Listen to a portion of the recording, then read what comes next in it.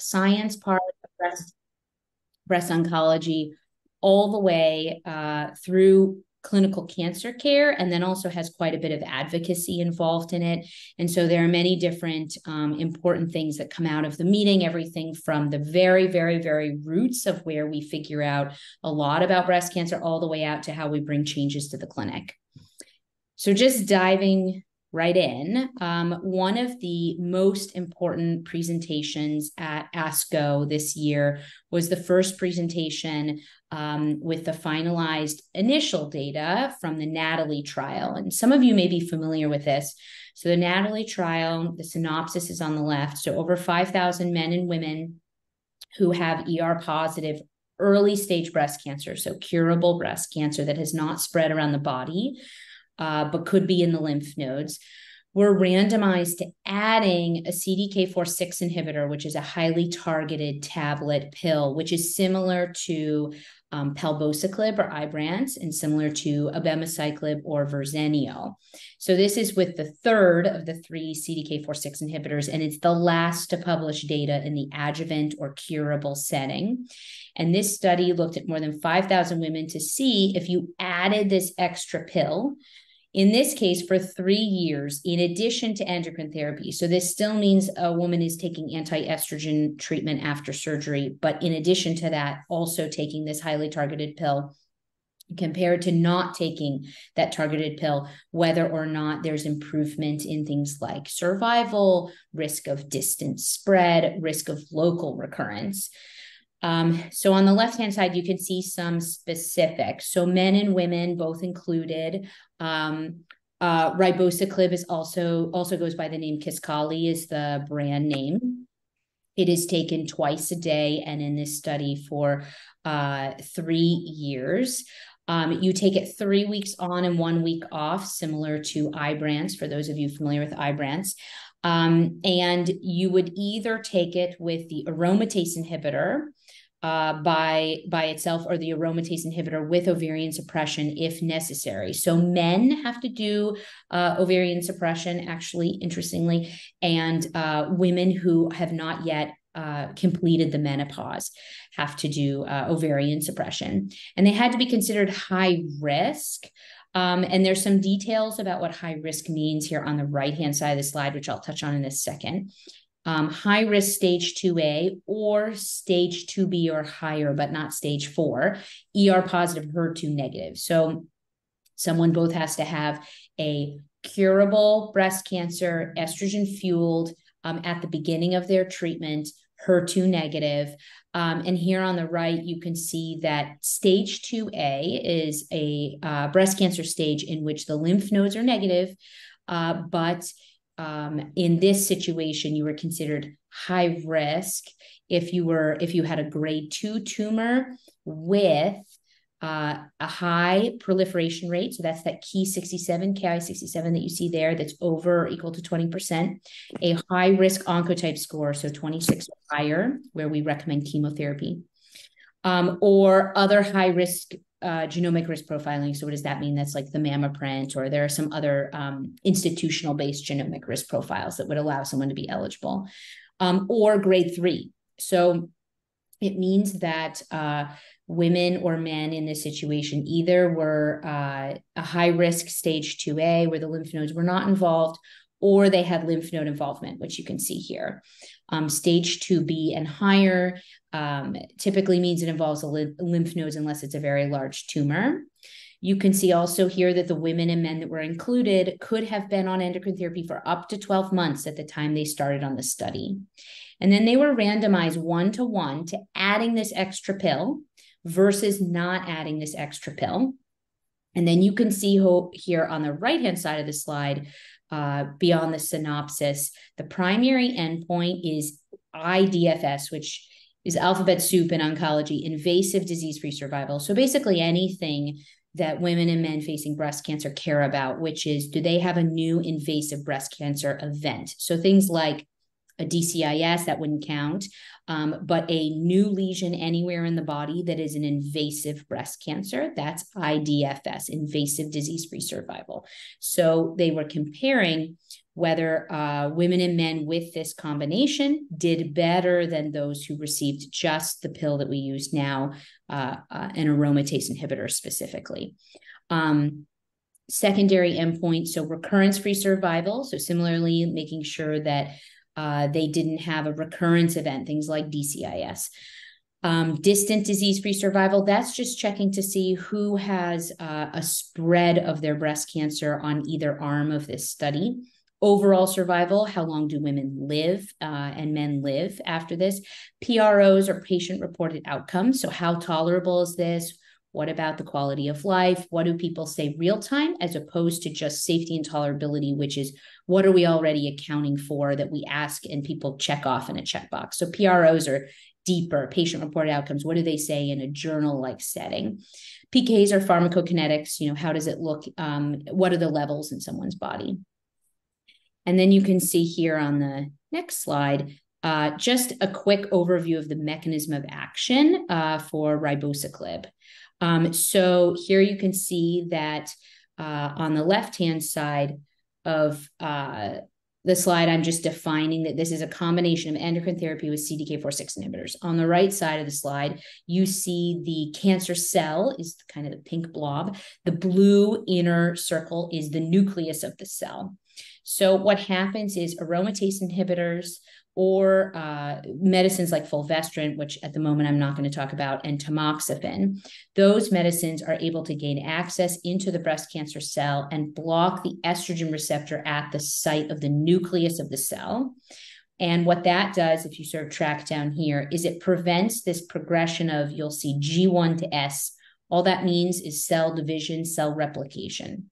So the estrogen reducing medications that you see here, AIs, fulvestrant, tamoxifen, those are one way of preventing cell replication and cell reproduction.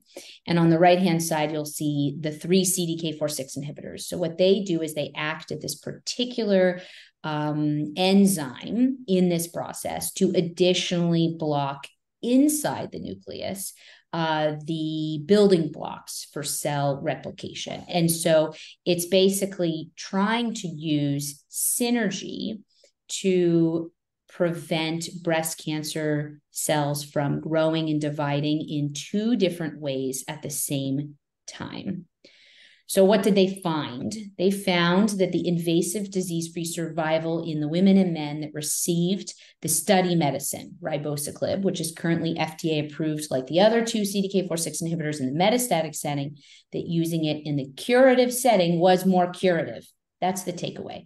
The invasive disease-free survival was just over 90% at their first data pull, which is at the 3-year mark, versus 87%. So some of the things to think about with this 3-year mark numbers are, number one, is this a difference which will persist? Is this a survival benefit in invasive disease? Is this like an invasive disease-free survival benefit that will persist? So 3 years, this is when people are coming off of the medicine. Is this a difference that will continue on later? Will the curves come closer together where it mattered at first, but then people, as they come off the medicine, the cancer is then able to grow or spread?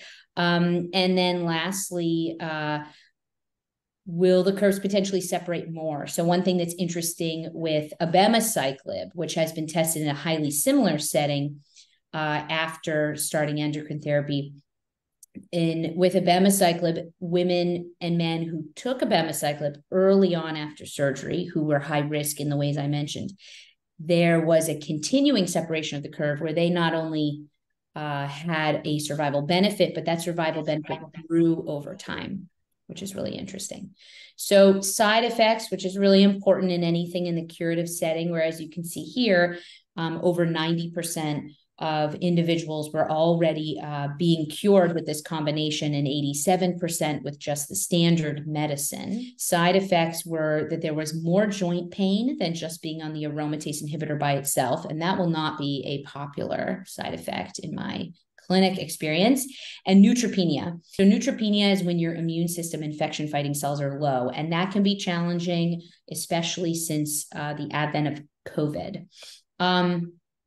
where is this? Like, how much does this matter to all of us right now? This isn't a holding pattern. Until the FDA reviews the safety and the disease-free survival and says that they think on balance, this is something that is a good medication to prescribe. Until that is said, it is not currently available for this indication. There's a different medication, abemaciclib, that is available for certain women and men who have a high-risk ER-positive, HER2-negative breast cancer, but the requirements for that and this are not entirely the same. The NATALEE trial was 3 years of a medicine, and abemaciclib on the monarchE trial, that's only 2 years of a medicine. So that is also another difference in terms of cost and side effects. The other thing to keep in mind is that the abemaciclib study with monarchE that was talked about in prior lectures, that's actually something that's a higher risk group of men and women than NATALEE, which included some women who were node negative, who are not as high risk as the abemaciclib study. So the key message, this is important. Keep our eye out for it. It's not yet ready for prime time. It wouldn't surprise me if sometime in Q1 of 2024, this was on deck for the FDA. So on that same vein, monarchE is a study in a very similar way, which looked at a slightly different CDK4/6 inhibitor called abemaciclib, also known as Verzenio. And there was an update on their data because they are trying to be more inclusive over time with what people need and what the side effects are and how does it go when we need to adjust for side effects. So what the monarchE updated data showed was that whether someone was 25 or 85, they had similar benefit of monarchE, so of Verzenio for 2 years, meaning that just because someone is 75 or 80, they still will have a substantially higher cure rate with giving them this second pill. For the first 2 years of endocrine therapy, they would take 2 pills together. The key message with that is that we always want to know, is it worth going through more and more treatment as someone advances in age? And is it necessary to be more aggressive just because someone is younger? And what we found in general over time in breast oncology is that even with advancing age, the benefit still stands. So if someone is healthy and high functioning and thought to have a very good other health, then it would be just as beneficial for them to receive these medications as someone else. And then also we've found over time that younger and younger patients, you don't necessarily have to be more aggressive just because of age. When the dose of Verzenio or abemaciclib needed to be lower for diarrhea, for fatigue, those are the most common side effects of Verzenio, the benefit was the same. So something I've always wanted to be able to reassure my patients is that in most clinical trials, eventually, when we look in hindsight, if you lower the dose because of side effects, not just because, but because of side effects, then the benefit stays the same. And that is very reassuring to all of us that when someone is struggling through some kind of treatment, you don't need to be a martyr and we don't need to ignore what's happening and the quality of life, that we can appropriately reduce your dose without impacting your cure rate. Diarrhea continues to be the primary toxicity of abemaciclib, and that's not really new information, unfortunately. That continues to be the largest challenge of that particular medicine. So here you can see that in comparison to the ribociclib data that I showed on the NATALEE trial, the monarchE trial showed a slightly bigger reduction in recurrence events, a slightly better improvement in the cure rate.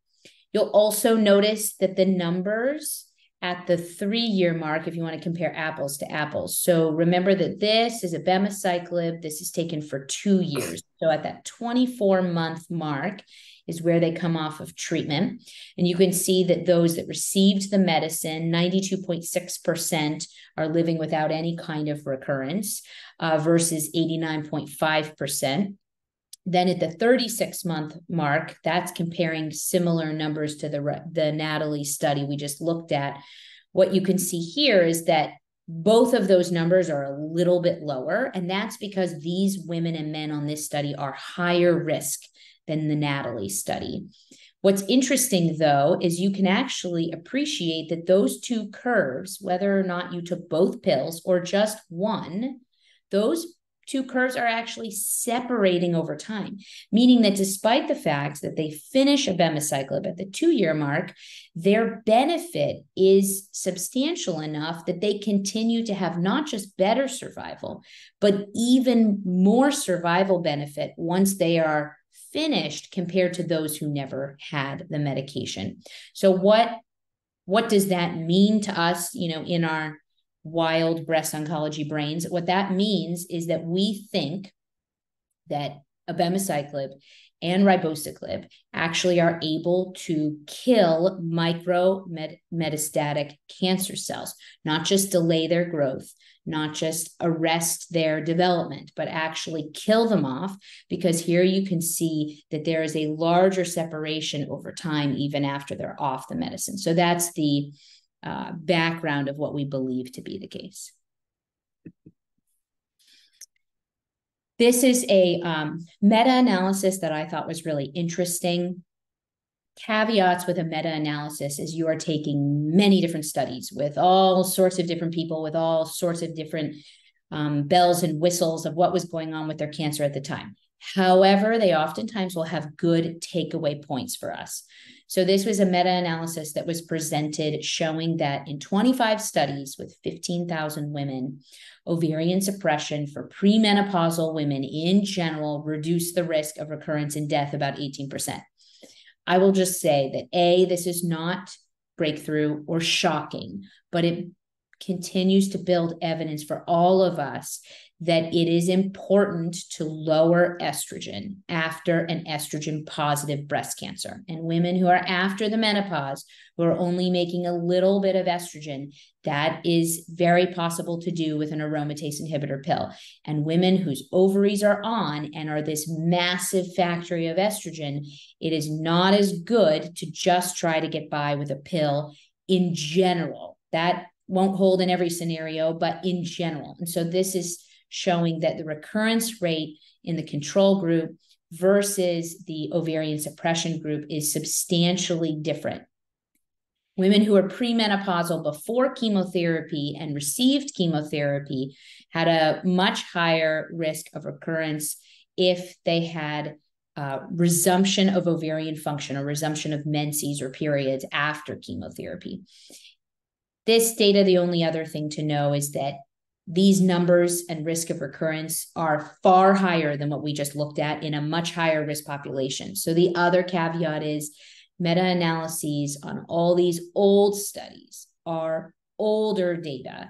And so part of what's harder to know is how much does this relate to how we practice now, and how much treatment is too little and how much is too much. One of the takeaways from this for me is that in young women who still have ovarian function, who are high risk, there is a substantial benefit to turning off their ovaries, at least for a period of time.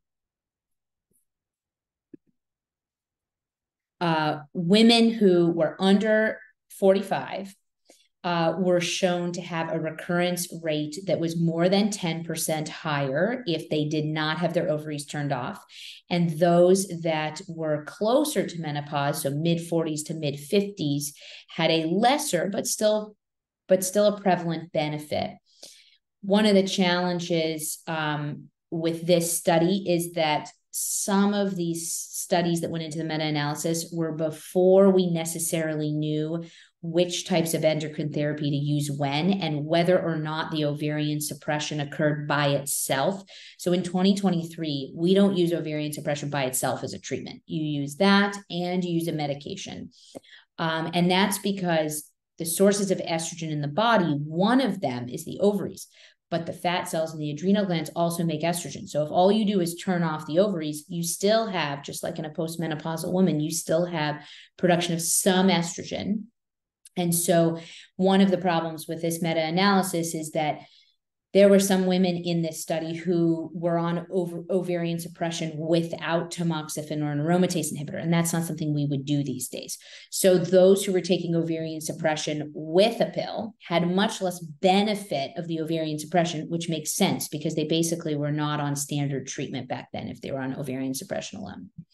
So some of the challenges, this is interesting to see. It does support the notion that in the right patients, it's probably beneficial to turn off their ovaries in certain scenarios.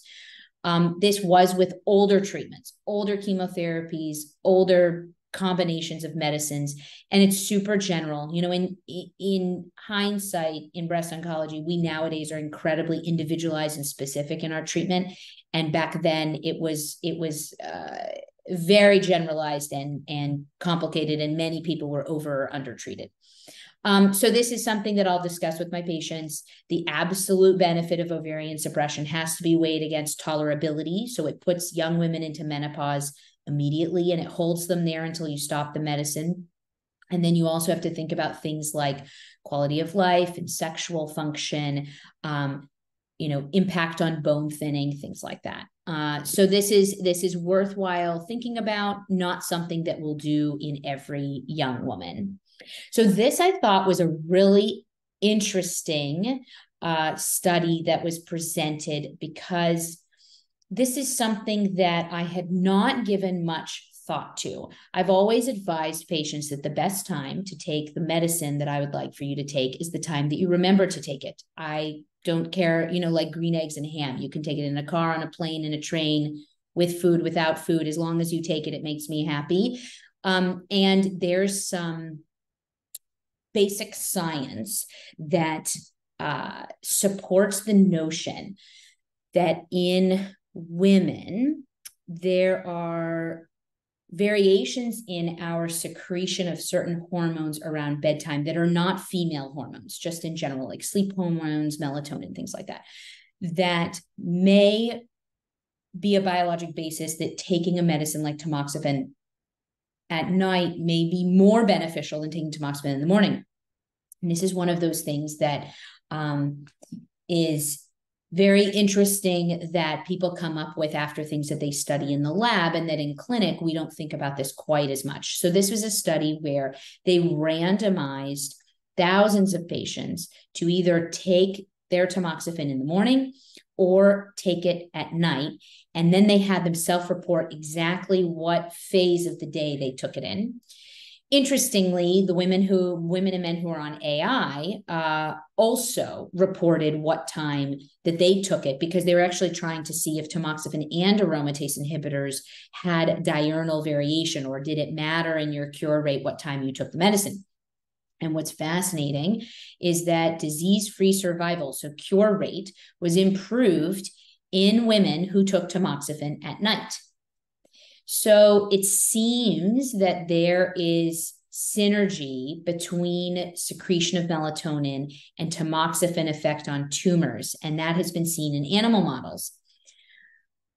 Better sleep, and in general sleeping better, does matter, and it matters for things like stress and secretion of hunger hormones, and likely matters in breast cancer recurrence.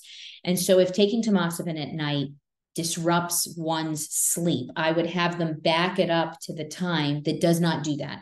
So I would envision that taking this at 5 p.m. is still better than taking it at 5 a.m., with the data, but all else equal, taking it between 6 p.m. and bedtime in this study was associated with this benefit.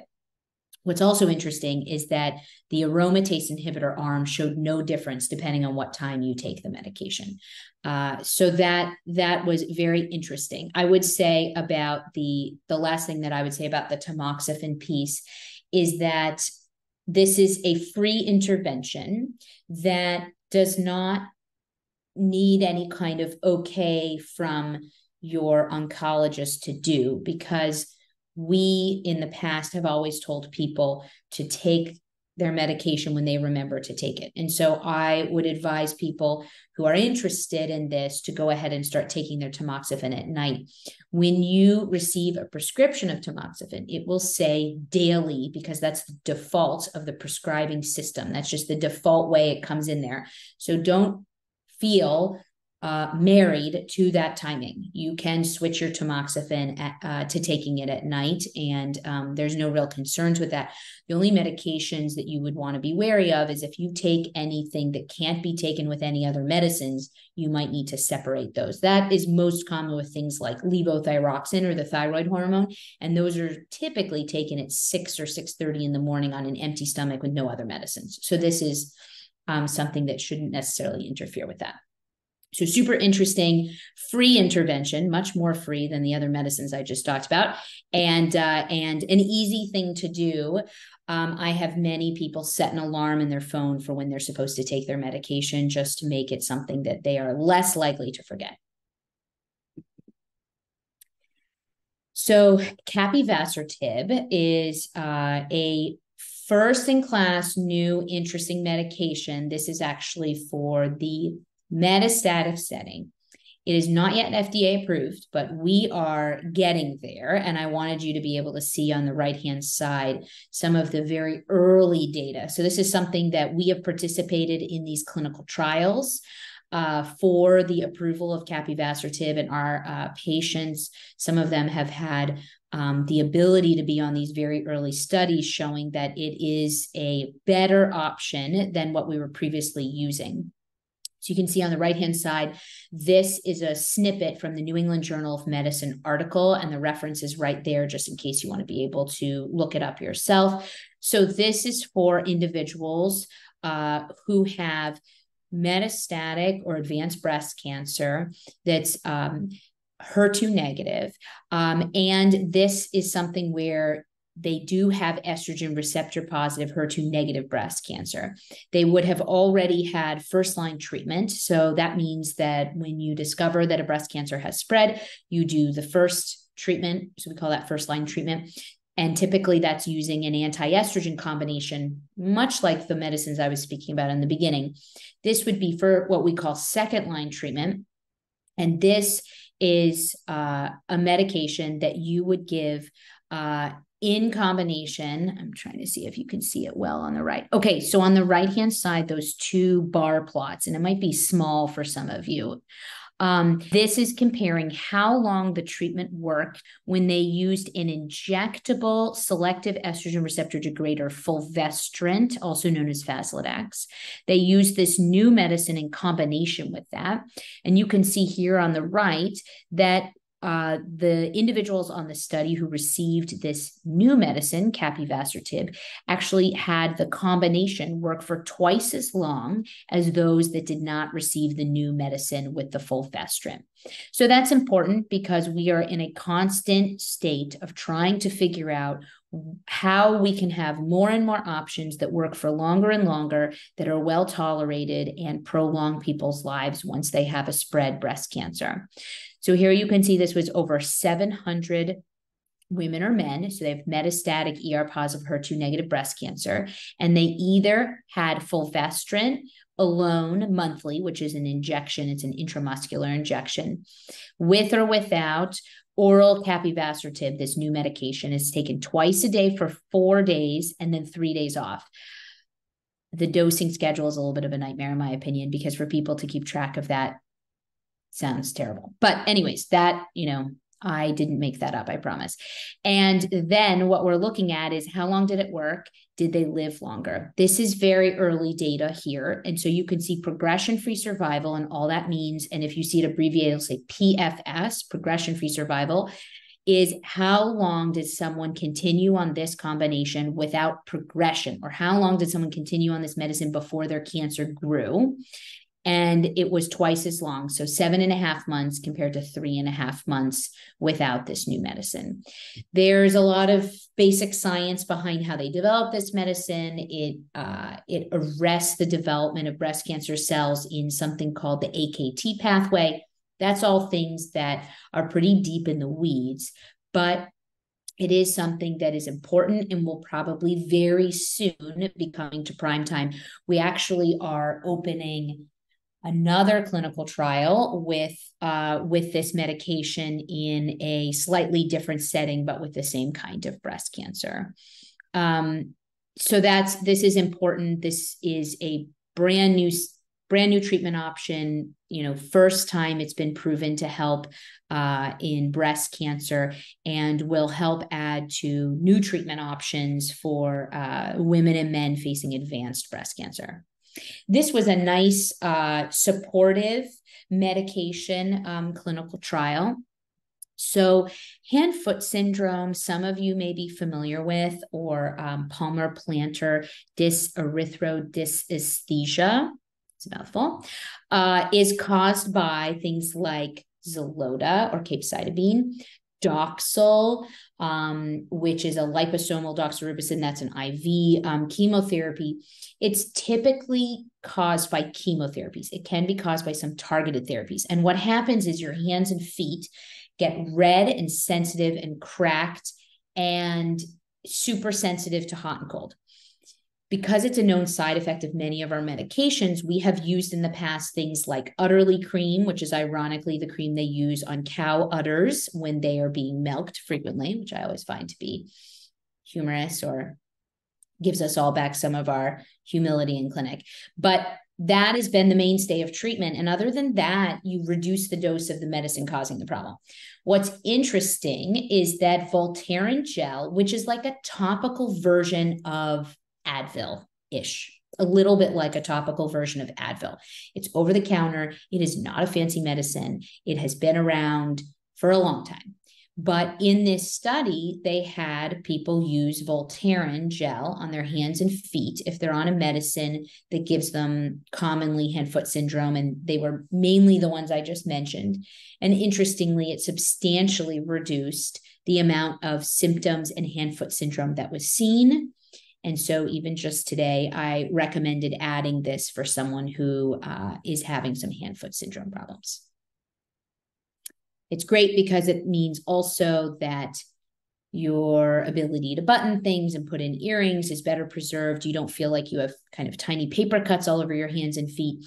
And it also means that we can, in those scenarios, maintain the dosing of the medication we're trying to use to shrink the cancer or cure the cancer. And using a medicine like this makes it better for everyone that we can kind of continue on that path. So then one of the other big updates, TROPICS-02 is the name of this study. So sacituzumab is a fancy medicine. It's an antibody drug conjugate, which means that you have an antibody to something. So it goes through the body. It finds a particular shaped item that it's looking for. It binds to that. And then it acts a little bit like a Trojan horse. It drops the payload or chemotherapy molecule inside the cancer cell. So just like a Trojan horse, it comes up through the body, binds to the door of the castle, the door of the cancer cell, and then it comes in through a regular mechanism into the cancer cell, and then it drops off all the killing abilities through the chemotherapy. So that has kind of two main advantages. If you see anything that's an antibody drug conjugate, it's called an ADC, antibody drug conjugate. And the ones that you'll see the most commonly in breast cancer are sacituzumab, which is called Trodelvy. And you'll also see trastuzumab deruxtecan, which is Enhertu. Those are our two most common antibody drug conjugates. And what we saw in this study was that this fancy medicine, these antibody drug conjugates are honestly the current future, the immediate future of not just breast oncology, but oncology in general. These are breakthrough. They are nothing short of miraculous in some circumstances. It is an antibody drug conjugate against something called TROP2, and it is currently FDA approved for metastatic triple-negative breast cancer and metastatic ER-positive, HER2-negative. So the only kind of breast cancer we don't yet use this medicine in is HER2-positive. Part of that is because metastatic HER2-positive individuals, or individuals who have HER2-positive metastatic cancer, those individuals have a huge menu of options, and this has just not yet been tested on them. This medication is incredibly successful at killing cancer cells, even resistant cancer cells. So on the right-hand side, this large Y-shaped backbone, that's the antibody. Most antibodies you'll see depicted as a large Y shape. The linkers are what hold on to the shopping bags full of chemotherapy. So they're like the little arms, and they're holding the shopping bags full of chemotherapy. And then the chemotherapy molecules are these little orange spheres. So this treatment will go through the bloodstream, through a pore, through the bloodstream, find this TROP2 antibody on cancer cells, particularly on breast cancer cells, bind to it, gain access into the cancer cell, and drop off this orange bomb. And it kills the cancer cell, and it can kill many of the cells around it as well, which is really impressive, because even if not every cancer cell takes that up, it can get the other cancer cells in the area. It's kind of brilliant. Okay, so here's the survival benefit of this medicine in the metastatic setting for women and men with metastatic cancer. And so this is the presentation at ASCO. And you can see here that the separation of how early does someone do better on this versus a chemotherapy. So this is treatment of physician's choice. You'll see, I mean, it's always alphabet soup. I feel sorry for anyone trying to decipher what we're ever talking about. TPC is treatment of physician's choice, meaning that half the people on the study got whatever chemotherapy we were otherwise going to use if we didn't have this fancy molecule, and half the people on the study got this new fancy molecule. And you can see that as early as 4 months, people getting the fancy molecule, seen here in green, were already living longer. So not just having less progressive cancer, having better shrinkage of cancer, having better tolerability, all of which were also shown by this study, but they were also living longer, and impressively so over time, several months longer. So the gold standard in metastatic cancer is not just better shrinkage and longer time that it works, but truly the gold standard is having it so that people are able to have not just a better life, but a longer, better life. And so this medicine met that standard. Okay, and then now we dive into something that is the new kid on the block.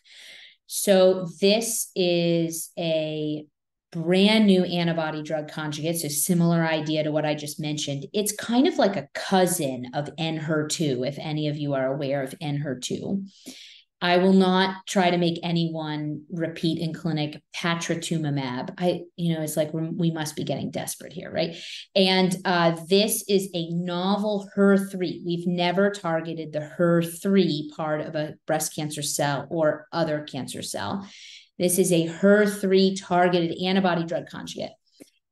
It's a super difficult target because HER3 exists in many places in the body, and you really need to target it primarily in breast cancer cells. Early on, trying to figure out the right dose in very early phase studies, it looks like there are some good responses seen, but this is something to keep our eyes on, because this is a payload, the orange box, deruxtecan. That is the payload that is on Enhertu. That is the shopping bag of chemotherapy on Enhertu. It's just linked to a different antibody. So if I were to bet, this will probably be a blockbuster like Enhertu, because that has been a miracle medicine for many people. So anyways, this is early on.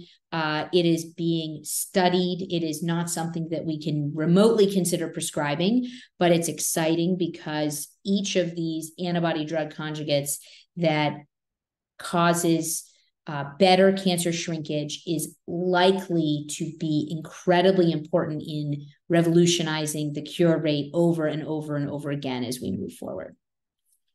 So those were our ASCO updates. New potential therapies that we saw. San Antonio is usually where we have sort of our most exciting things. San Antonio Breast Cancer Symposium publishes a daily newsletter, and I believe anyone and everyone that's interested can sign up for their daily newsletter in December, and it will be December 5th to 8th is my recollection. I'll tell you the correct dates. Yes, 5th to 8th. And it is breast oncologists from all over the world. And it will be day after day after day of tons of important new data for breast cancer and advocacy and tolerability all in one. So keep your eye out for that. Sign up for the newsletter. I think through their website, you're able to do that. And Laura can give you also details on who's in charge of that update conversation later this year.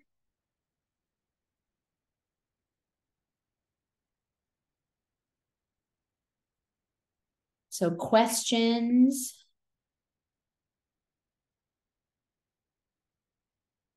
Oh, okay, for the capivasertib. Oh, that's a great question. Okay, so for capivasertib, hold on, let me show you. I put up, but it was too small, at least for my old eyes. Hold on. Okay, so, okay, hold on, let me show you. Okay, so everybody look at the progression-free survival. On the right-hand side is with AKT pathway altered tumors. You can test for it. We look at this through Tempest testing, but you could do it through Foundation Medicine or Caris. There's a couple others that are out there. I use Tempest. Some of the other physicians will use Foundation or Caris. You can test for it.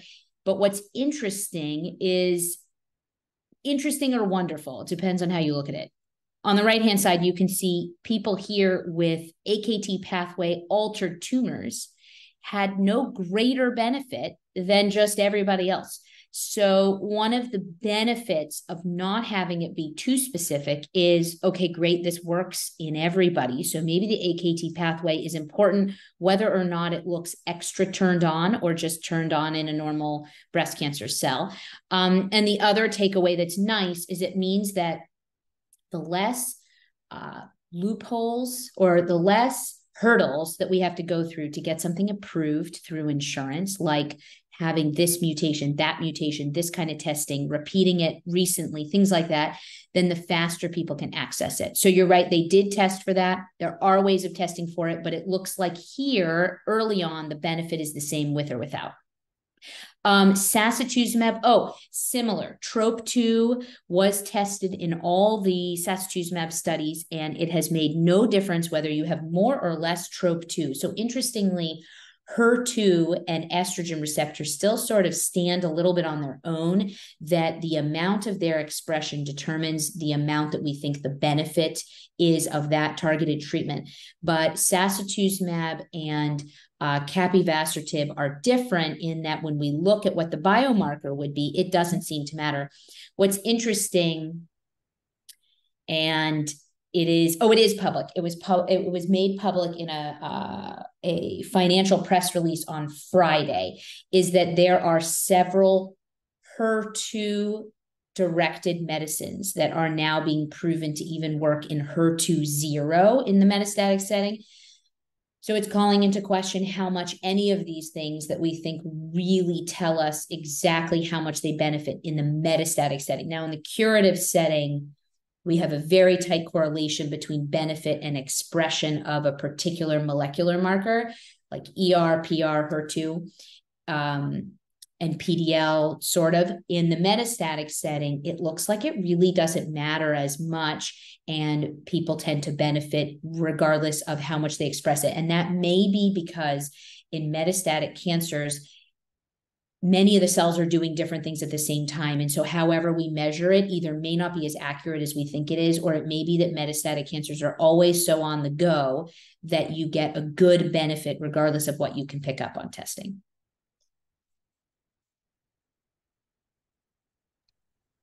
Dr. Harnden, someone put a question in the chat about if there's any new data on AI length of treatment. So 5 years versus 7 years versus 10 years.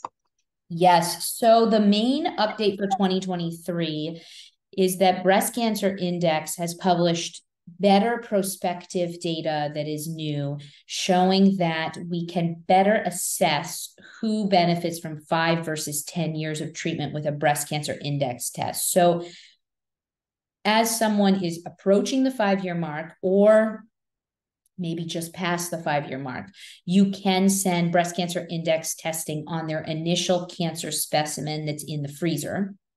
And that can give you two pieces of information. Number one, what is the risk of late recurrence, which is what is the percent chance that the cancer can spread after the 5-year mark?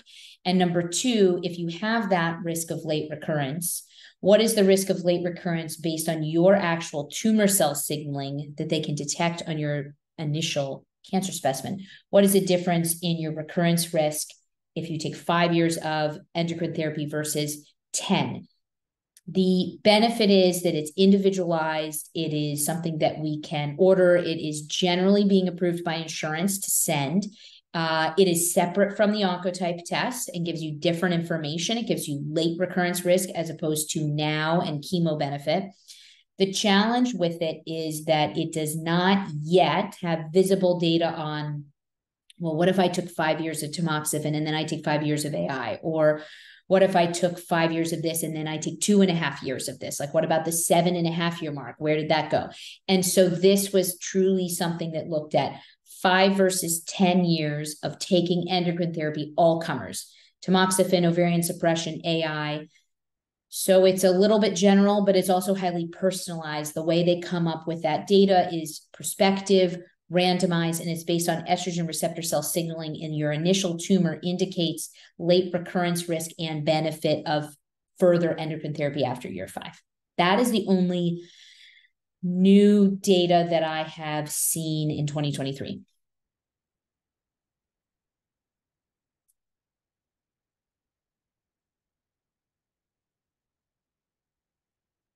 Anything else? Any other questions?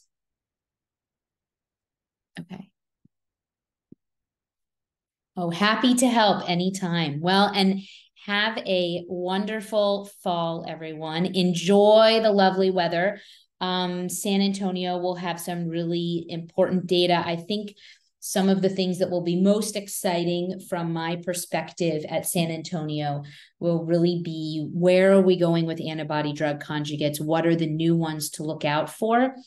And then for those of you that have triple negative on active treatment, we have 2 new medicines that will be very likely opening soon at our site for studying if we can increase the cure rate with triple negative after neoadjuvant therapy. So what these 2 will look like, and there will probably be preliminary data presented at San Antonio, or at least a clinical trials in progress is where you can see that as well, is for women with triple negative who get 6 months of neoadjuvant before surgery treatment, and then they go to surgery. If they have any cancer cells that survived the 6 months of treatment, then we have soon to be 2 studies opening with new medicines that would be either in addition to or instead of just using pembrolizumab or Keytruda, which is what we have available now.